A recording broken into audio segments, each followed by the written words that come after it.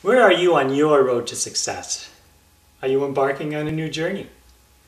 Have you been at it for years, struggling, wondering when and if all this work you've been doing will ever pay off?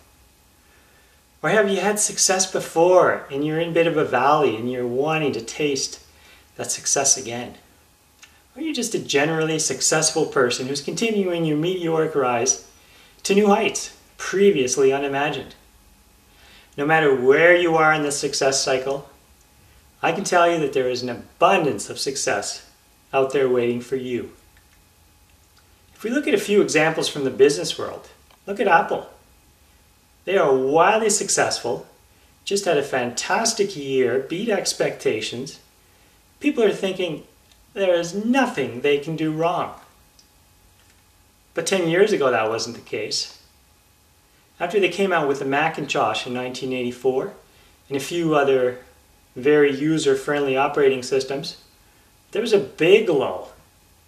They were definitely not the company they are today. Locally in Ottawa, Canada, there's a company called Mitel. It's a similar story. In the early 80s, they were the toast of the town. Everybody wanted a Mitel switch.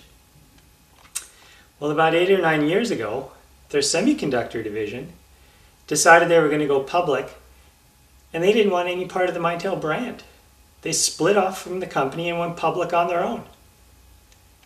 Soon after that, Terry Matthews, one of the original founders, came back, revived the company, and now they're thriving again to very successful levels. So down does not mean out.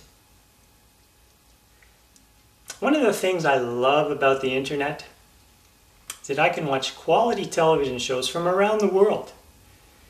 One of the shows I've fallen in love with is called The X Factor, and it's televised in London, England, which is 2,000 miles and 5 time zones away from where I am. They have magnificently edited the show so they showcase the emotions of the human drama.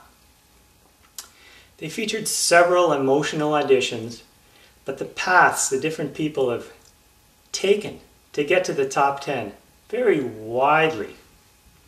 One of the people I like the most is Jamie Archer, and you can check it out on YouTube. You search for Jamie, J-A-M-I-E, Archer, A-R-C-H-E-R, X, space, Factor, F-A-C-T-O-R, audition. The professional version is about 6 minutes long, so watch for that one. It's a great story of how he's been struggling for years, wondering if he is ever going to get the success he's been searching for. When Simon Cowell says, "You know, Jamie, why do you think it hasn't happened yet?" He says, "I'm a musician, not a businessman." Absolutely brilliant. I've coached a lot of solopreneurs and business executives, and a lot of especially the solopreneurs, can say the same thing, but they don't. They can say, "I'm a coach, not a businessman. I'm a software expert, not a businessman.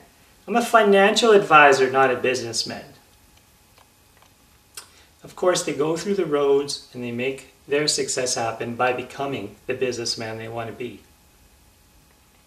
Now, getting back to the X Factor, top 10, alongside Jamie, who's been struggling for 15 years, are some very young people, 18-year-olds who still live at home with their parents.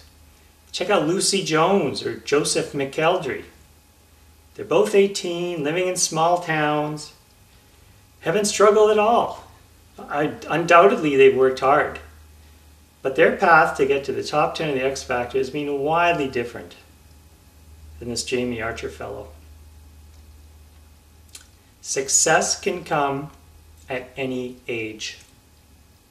Life is not fair. Business is not fair. You create your own luck. Wherever you are on your road to success, I wish you the best of luck. Keep pushing, keep striving, go the distance.